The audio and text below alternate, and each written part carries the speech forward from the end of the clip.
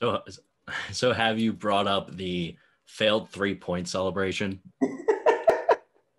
I, I mean, I mess with Nick about so many things. That was I where um, he'll never live that down. So, yeah. Hey, if I'm again Nick Young and could probably like cross me up and send my legs into another dimension. He'd give me cookout legs. He'd give me the Pat Beverly cookout legs. Like it just does.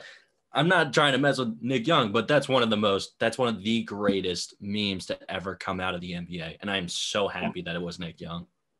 and the confused face, not only out of the Oh my God, NBA yes. And people didn't realize it was Nick Young for a long time. for a long time. Funny enough, we have a pretty sizable business in China, and he gets recognized in China because that went viral in their China social. Ah. So they may not even know him sometimes as a basketball player over there. They just know him as the confused face. I would love to see him just like getting approached by tourists. That's like, do the face, do the face, do the face.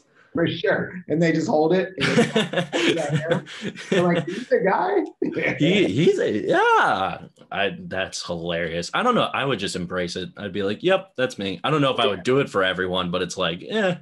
What are you gonna do? It's the internet. I mean, at this point, he's surely embraced it. It was him. It was a natural reaction. It was so real. I mean, he was talking to his mom. Nick would just come in like a little kid and take the ball from him and do some crazy act and leave.